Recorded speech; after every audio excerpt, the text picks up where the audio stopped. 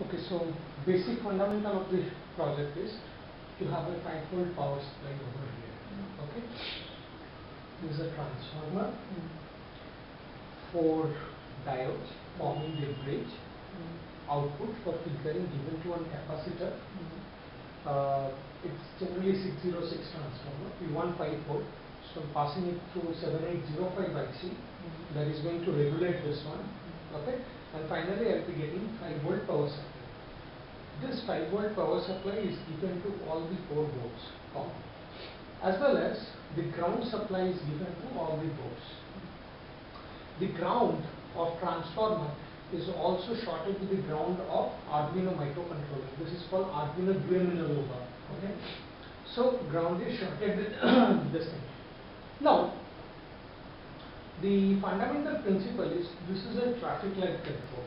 So the traffic light should keep on switching 1, 2, 3, 4 under normal traffic. We have given 5 seconds time interval over here. In that time interval, it should be keep switching. So the principle of this switching is that there are 2 LEDs, green and red LED. Okay, red LED is every LED is being connected with a transistor. So LED's anode is directly given with plus 5 volt. Cathode is given to, this is NPN transistor BC548. Cathode is given to NPN transistor through a 100 ohm resistor for limiting the current. The pin number 1 of 548 and cathode is connected. Pin number 2 of 548, that is base of the transistor, is connected with a 100 ohm resistor, and this is being connected with Arduino. And the emitter is connected with the ground. So whenever Arduino triggers 1, each of this is connected to 8 digital pins of Arduino. These are Arduino's digital pins. Okay, Arduino's digital pins are pin number 0 to 13. So whenever a particular digital pin switches on, this will trigger the transistor. The LED is then going to be grounded through the transistor. Okay, so through our Arduino code, what we have tried to do is we have tried to switch it in such a fashion that first all the 3 reds will be on and green of one particular section will be on. Then green of another section will be on. So whichever section green is on, that red LED will be switched off. Now here we have something called IR receiver. Okay, this IR receiver is a universal receiver. It can receive from any remote control. Okay, now we assume that an ambulance should be given with an IR code.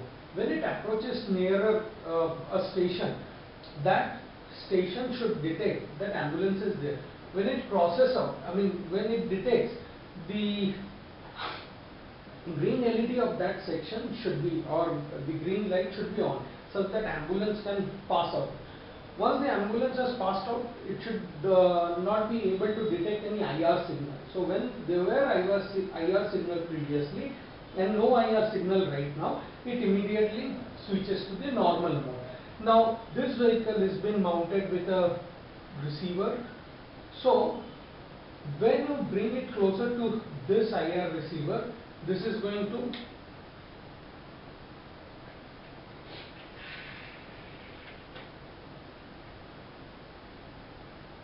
when you bring closer to the receiver, it should be able to detect.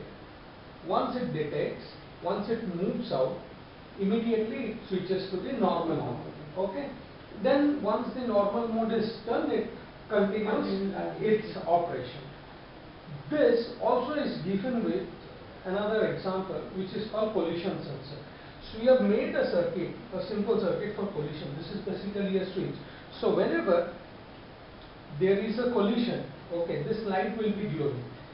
We have LDR sensor over here. LDRs are adjusted in such a manner that no light affects its signal. So by chance, suppose this vehicle was going inside any area and collision occurs. So if it was going somewhere, and collision occurs, you can see that the green LED will be glowing, which will be glowing this LDR value. So the LDR will be triggering, and that is how basically we'll be coming to know that there is an accident. Okay, and if the accident is minor, it's going to be switched on for a smaller period of time, that will be triggered off. And if there is a large collision with a vehicle, so see, it will be turned on. So in the central side, in the receiver, they would be coming to know that the vehicle has made the accident. So it is in this way. Now even when there is an accident, so whenever we try to switch to this mode, we should try to do it in such a fashion that at a time when this is not near.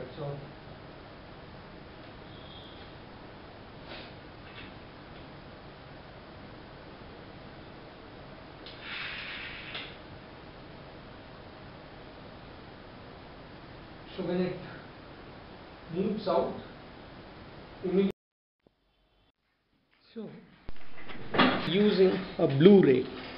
So the principle is, this is the vehicle. So whenever the vehicle meets collision, so what exactly happens is the light glows. When the light glows, it falls on the LDR surface. When it falls on the LDR surface, as you can see, its resistance will be changed, which can be tracked by the microcontroller. We have this vehicle, which is a model for collision.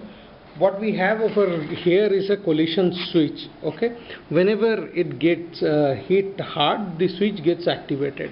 We give it a supply through a 9-volt power supply. So whenever this whenever there is a collision, or it is switching hard, under that situation the light glows. It works in this way. So whenever it moves, there is a light glows. Now coming back to our main vehicle, which is an ambulance vehicle that we are using.